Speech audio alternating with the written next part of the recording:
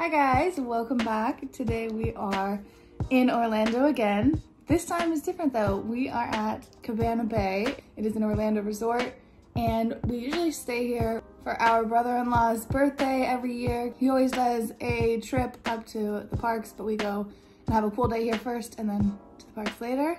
Today we started the day with working out. They have a really great gym here. We try to make sure to use it whenever we do come here, so each time we've came, doesn't mean we have gone each time, but we plan to. Yeah. So we always bring our workout stuff and sometimes we actually go. But we just got some Starbucks. I got the spinach feta egg white wrap, and then Kirra got the Impossible breakfast sandwich. It's actually really good. It is very good. Not being meat. It tastes like mushrooms. It goes well with like the egg and cheese. It's really good. Yeah. And I also got, of course, because it is fall, the pumpkin stuff is back.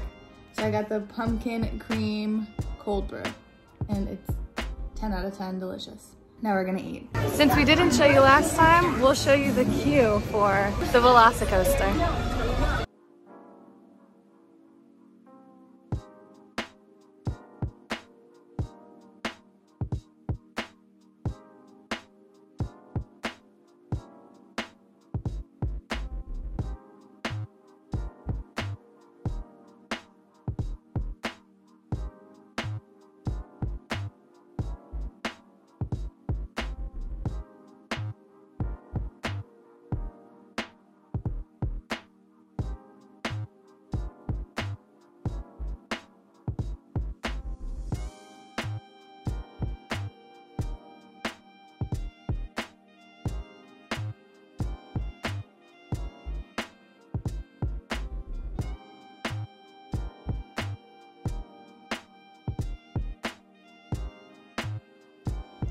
So we're back at the hotel now. We literally went into Islands Adventure just to go on Velocicoaster again.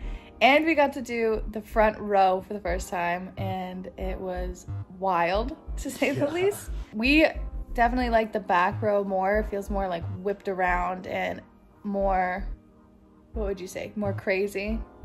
Yeah, like the tail whip kind of from like all the spins and like inversions and stuff like that. Definitely gets you more in the back end of the I guess ride vehicles or whatever. Yeah. But if you're on the front, you feel the launch points more. Yeah. For sure.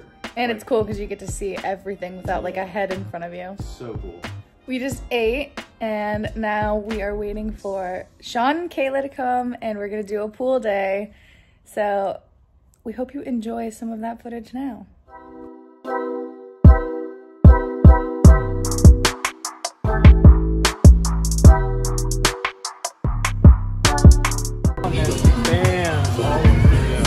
Why not? Eat a chip.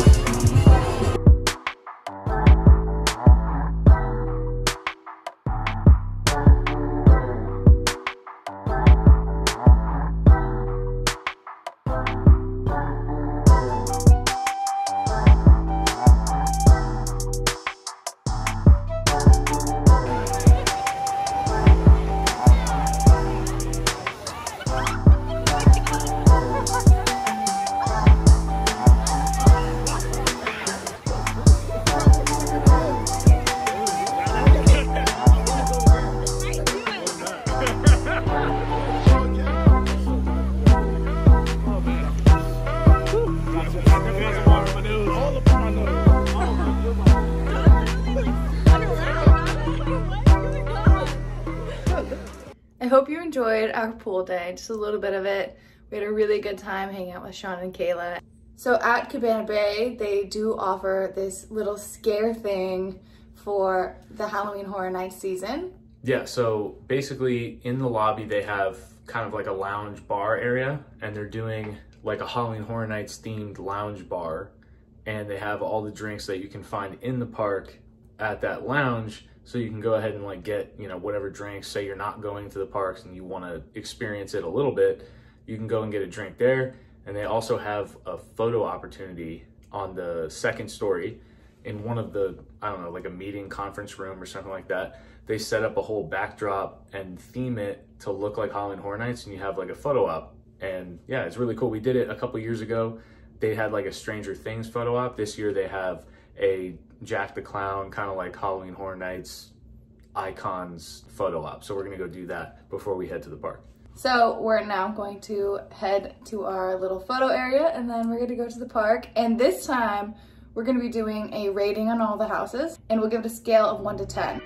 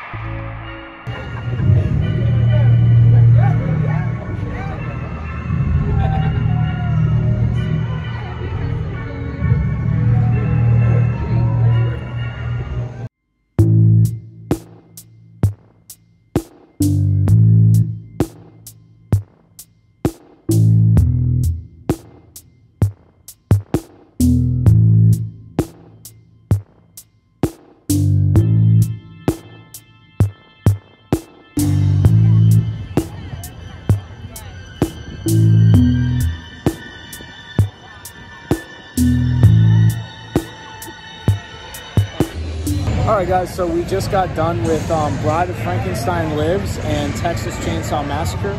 Sorry for the lighting, by the way. It's the best we can find right now. Very dark. Like we said in the last video from Halloween Horror Nights, we said it was very dark, but we're giving you the content that you came here for. 1 out of 10 for both these houses. I'm gonna give Bride of Frankenstein like a 5 out of 10. What are you giving it? I have to agree, a 5 out of 10. Also because I'm really excited for Hill House, and I want to leave that for the 10 out of 10. Yeah. I don't know if it's going to be, but I have a feeling it will, so I don't want to rank anything too high to compete with it directly. Yeah. And Texas Chainsaw Massacre was a huge surprise for us tonight. I'm giving that a 7 out of 10. We got scared a lot in that house tonight. Honestly, I have to agree again. I know we thought we were going to have different opinions, but we're so similar that it only makes sense that we have the same opinion on these houses. All right, so yeah, we'll give you guys an update on the next couple houses. So, I don't know if you can hear us, it's pretty loud over here, but we did Revenge of the Tooth Fairy, and then we did Halloween Horror Nights Icons. And for Tooth Fairy, I think I'm gonna go 6 out of 10. It got me a few times, but yeah, what do you think? I'm thinking 5 out of 10. For Icons, I'm going like a 7.5. I think it was slightly better than Texas Chainsaw. I definitely got scared a lot. A good amount of times in that, so 7.5 for me. I agree, plus they had so much diversity with different characters. Yeah. Which was my problem with Tooth Fairy. It was very much the same character throughout. And I wanted to see different kinds of creepy Tooth Fairies. Yeah. We'll give you another update. Yep. We just got done with a couple houses. We actually stopped to get some food and to get another drink. And by the way, if you guys are here and you want to get some really good food, there's a place, I forgot what it's called, but it's called like Tea Party. It's like a, kind of like a hut, like food place. It's near ET, across from the Loaded Tater place. Really, really good. They have like grilled cheese style stuff like that. We got like a brisket stuffed grilled cheese. Amazing. Amazing. Seriously, so we're good. gonna have to remake it. Yeah, we're gonna try to make it at home because it was that good. But anyway, so we did Scary Ohio and we did Wicked Grove.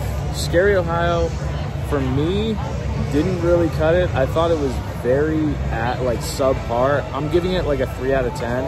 I give it a 2 out of 10. It wasn't that good. I give it 3 out of 10 because they did have some really good callbacks to the old houses, but it just didn't cut it for me. Wicked Growth, 9 out of 10. Absolute 9 out of 10. Sure. It was fantastic. There's pumpkins everywhere. Loved it. Halloween to the max. Like, it was insane good. It got me about like 10 times. There were so many scares, really great theming. Smells were amazing. 9 out of 10, 100%. Yeah, it's S tier is what we were just saying. S tier. Yeah, S tier. So we're about to go into Puppet Theater and I think Beetlejuice or Hill House, and then we'll give you guys an update after that one. All right. So we just did Puppet Theater and Hill House, right? Haunting Hill House. Hill House. Puppet Theater, great. Love the theming. For me, I'm gonna go 6 out of 10. I'm gonna have to agree. Yeah, it was really cool, but We missed a lot of scares. That has to do with the score, but 6 out of 10 for sure. Haunting of Hill House, 10 out of 10, like 10. By far the best house tonight. It's very accurate to the show. Yeah, so if you watch the show, you will love this house. It is to a T what the show is. And we have 2 more houses, so who knows? We might get another 10 rating, but that house was awesome. The effects were insane. I got scared like 10 times. Kirra got scared a bunch of times. It was really good. So 10 out of 10 on that one. We'll give you guys another update after the next 2. The last 2 houses we did were Beetlejuice and Legendary Truth Case Files. What's your score here? Beetlejuice was really good. It was very much like the movie, but not scary at all. So I have to give it like a 5, just because it followed the storyline so well. Yeah, I'm gonna do the same. I'm gonna go 5 out of 10 on that one. It did follow the movie to a T, but again, it's just not scary. It was fun, but definitely a lot of like missed opportunities for just like a little scaring here and there. Very good house though. Legendary Truth, I'm gonna give it like a 7 out of 10. I got scared a lot on it actually. They have a narrator going on throughout the entire thing, and it's like all of his short stories are made into horror, and it's super cool to like see it, because you got like a poster before you go into like the area, and then you get the horror from that little short story. So it's really interesting, super cool. I feel like I gotta give it a 6. All right, yeah, so she's 6, I'm a 7 out of 10 on the last house, the Legendary Truth house. That's pretty much all the houses. We did everything tonight. Yeah, we got through literally every house. Yeah, good night to you all, and we'll see you in a few minutes. We'll see you in a few minutes.